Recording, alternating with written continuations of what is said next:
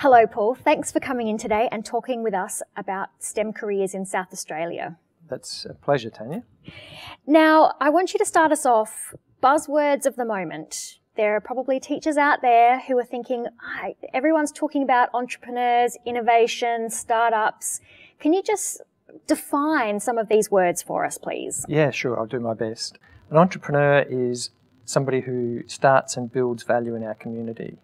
That often means starting a business, but they bring a vision to the table, and then they assemble all the resources that they need in order to realise that vision. Being innovative is about conceiving and developing new products, new processes, new ways of doing things, and carrying that all the way through to the customer.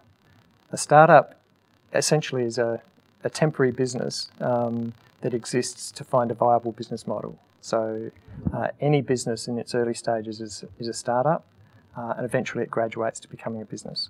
Now there's a specific view of a startup being a technology company, and so often when you hear of the startup community, people will be talking about potentially high growth technology companies. But in a very real sense, any business goes through a startup phase. Once you get to that stage that you've got a proven viable business model, then you're essentially a business. The term startup gets used in a very broad way. But if it's useful to think that not every startup becomes a business. Sometimes through that process of investigating and searching for that business model, they either pivot to a different opportunity or they realise that rather than invest more time in it, that it's time to move on to something else. Big businesses are often in a situation where they're possibly in a declining industry, or even if they're not, they're often looking at productivity improvements, which often means doing the same or doing more with fewer people. So the reality is the big businesses tend to be reducing headcount over time.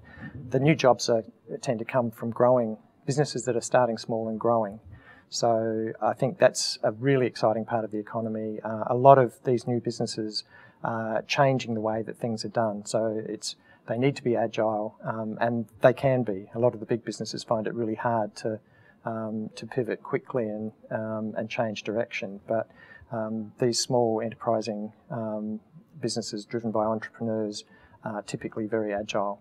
And an entrepreneur doesn't necessarily have to be somebody who's technically driven. In fact, many of the best entrepreneurs rely on others for the technology. They're people that can, as I said, they can see the opportunity, see a way forward, and know how to assemble the resources necessary to address that opportunity. The role of an entrepreneur is very much to identify an opportunity, assemble the resources required. They don't necessarily need to have all the resources themselves, but it means they have to develop skills in negotiating with people that can help them. And often it's a case of asking, because if you don't ask, you don't get. And it's amazing how generous a lot of people will be for someone starting a new business if they are respectful and polite and ask for help. Innovation goes all the way through to commercialisation as well. So it's one thing to develop a new product, but you also have to get it to market. So innovation spans that whole, the breadth of all of that process. And one of the things that, because it gets used in marketing so much to say this is an innovative new product, you should buy it, that tends to confuse the issue a little bit, and it gets used in a very generalised sense. But if we think in terms of the process of either solving a problem or creating something new that will deliver some real value to a customer, and then getting it all the way to that customer, that's the process of innovation. And I firmly believe that innovation often happens at the intersection between disciplines.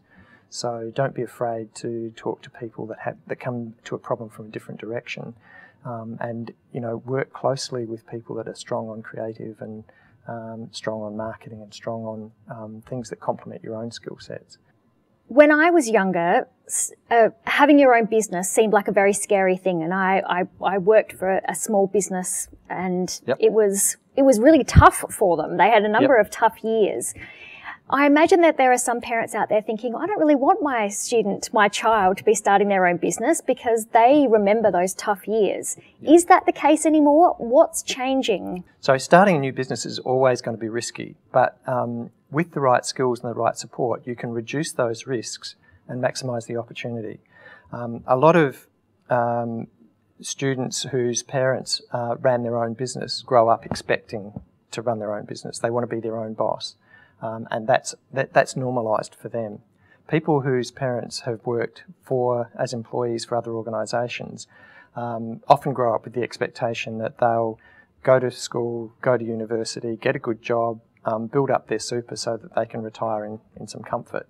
The reality is that those people that want to lead the most exciting lives and have the greatest control are also having to take risk in doing that.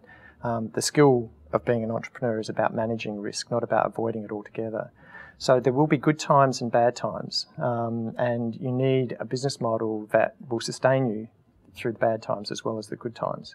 Traditionally, we've probably felt a little bit like if we fail with something that we are now a failure, and that's just so wrong. The reality is that we need to be thinking about everything that we do is a way of learning, and as you learn, if you don't fail, then literally you're not trying hard enough. So there's a real sense in America that a lot of investors won't touch somebody who hasn't failed at least once. For example, you can go through a period of time when it's really hard to fail because people keep throwing money at you.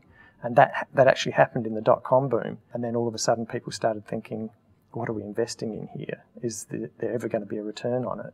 And so there was a big collapse. But those people hadn't learnt anything through that process because they were able to they focused just on getting eyeballs onto websites and things like that without really securing what the business model would be. So the people that have failed through that process have often learnt what not to do next. The entrepreneur's got to be prepared to experiment and take a chance on something. The smart entrepreneurs fail small. They'll test things. And I'm a firm believer that the best way of developing a business is to do it in an iterative way where at no stage are you risking your whole business. You're testing your assumptions as you go, and you test the most important assumptions early so that if there is a problem, you know about it early before you've invested too much money and too much of your own time. So that's a really important part of the process. Identifying and evaluating the assumptions that are needed to be met for success to happen, to do that early and to do it frequently. And most of those assumptions, the biggest assumptions, often have to do with, is there a customer and what are the needs of that customer, and does what I'm offering them meet those needs? So testing those sorts of assumptions. And that's one of the things that a lot of people that are good with technology find it's harder to potentially approach the customer. They'll try and get the perfect product before going to a customer to say, hey, what do you think of this? And that's inevitably the wrong way to do it. Very risky because you've basically built your entire business, you've invested all of that before you then work out, oh, actually nobody likes what I've produced. So you can find out a lot simply by talking to customers. And the other thing is to be ready to listen. It's really important to not ask leading questions, to ask questions of somebody who's a customer that will solicit information rather than yes-nos, to understand preferences, to understand what might be enablers or barriers to the use of a potential product. So you can actually do that before you've even produced anything. And these days you can mock up using, mock up like on a website or something like that, a view of what something might look like without producing the finished product, and test that with people. Then we talk about, rather than having something that has all the bells and whistles that might possibly be wanted, for example, what your product might look like in 10 years' time, let's have what we call a minimum viable product. What are the essential features that will make this really useful for your customer? And then you can think about adding to it afterwards. But you can really focus on getting the best possible solution for your target market. And I honestly think that a lot of people start with the idea for a product that anyone could use. Don't talk about a product that anybody could use to an investor. Talk about that segment of the market for whom your product is the absolute best solution. and you'll get a lot more traction, and it'll be a lot easier to identify how to reach that customer than it is if you're trying to sell something to everybody. Even the biggest companies in the world, companies like Apple and Microsoft, started with a product that was directed at a small market segment and then grew from there. What advice do you have for a student? Say they're in the senior years in high school, they've got a great idea for something, maybe tech related, maybe not. What advice do you have for them? Where should they go from now? So first and foremost, I think having a look at what support is available, talking to people, talking to their teachers perhaps in the first instance, but connecting with the various co-working spaces, build a network. There's a lot of meetups that are focused on helping people to develop businesses. And if it's in the mobile space, for example, there's a thing called Mobile Monday. Those co-working spaces, those competitions like the e-Challenge that I mentioned and Venture Dorm, which is run by Flinders University, are great ways of getting into a program that will teach you heaps about how to commercialise, develop and commercialise a product. So there's lots of opportunities, and finding the right one, that's part of the problem, I think. Once you're able to talk to some of the people in the ecosystem, they can help direct you to other people. But it's a really helpful group of people working in that space to help people. So it would be quite acceptable for, say, year 10, 11, 12 students to even get involved, perhaps with their teachers, perhaps not, get involved with some of those programs. That's a realistic thing? Absolutely. And some of the programs are geared more towards that than others. So that's a big part of navigating that. What's South Australia doing to help startups, entrepreneurs? What are we doing specifically? South Australia has a fantastic ecosystem of support for entrepreneurs. The universities are all providing support for people to start new businesses, both from the point of view of educating them in the skills required to be a successful entrepreneur, but also in terms of giving them opportunities through co-working spaces that they develop, accelerator programs, things like the e-Challenge, which is a competition where students, and not restricted to students, but each team has to have at least one student, can build a value proposition and present it through a showcase and then go on to pitch their business plan. And there's a number of categories that people can win in. What we've found is that people often go from one of those programs into another of the programs, and they refine their skills through that process. So there's a really strong network of support across a whole range of categories. We did a mapping of all of the programs, and there's 127 different programs in Adelaide to support entrepreneurs, from networking events all the way through to helping them get funded.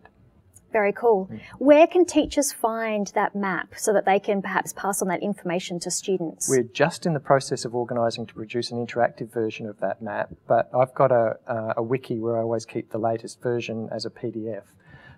That's Adelaide Entrepreneurship Forum.wikispaces.com. Great, thank you.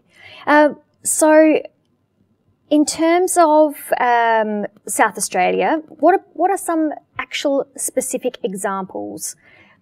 Ideas that perhaps are more general, but maybe some of the more unique ideas as well of startups that are happening. There's been some fabulous examples. The innovation agenda, the promotional ads that the Commonwealth Government are putting on TV highlight an Adelaide company called Makers Empire.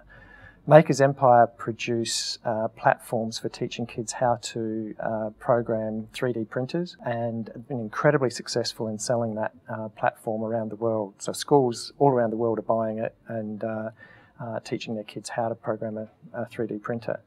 So that's one really exciting example. Another one that's been through, in fact, all of these have been through the various programs in the entrepreneurial ecosystem in Adelaide and had support from those.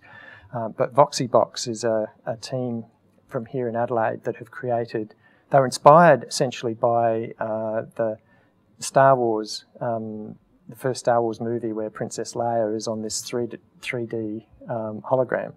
How can you not be inspired by that? It was a great moment. And they've created the technology to produce a 3D hologram like that. And it's fascinating. They've now managed to partner with somebody in the US, and they've got an investment to produce that as something that people can develop games for. So I'm looking forward with great interest to see what happens with that. It's going to take gaming to a whole new level in terms of a 3D experience. Another example which is really interesting, not sure whether it's continuing, but there was through the MEGA program, a guy called Sasha Dragovelic introduced the idea of a boss camp, which was going to teach kids in high schools about entrepreneurship. And so that was, the mantra of be your own boss, like a boss, I think was the mantra. So he actually developed that and developed the business model for how it could be franchised and commercialised through one of the programs in the ecosystem, and then went on to be one of the programs in the ecosystem. So that was pretty exciting too. Are there any specific business areas that are growing that students should start thinking about getting into now? Or is it open slather, anything goes? Anything's possible? I believe that we have some areas of real strength and real opportunity, but we also need to be able to support a very broad cross-section of new businesses. Some of the areas that are really exciting at the moment, Adelaide's emergence as both a smart city and also as a carbon neutral city.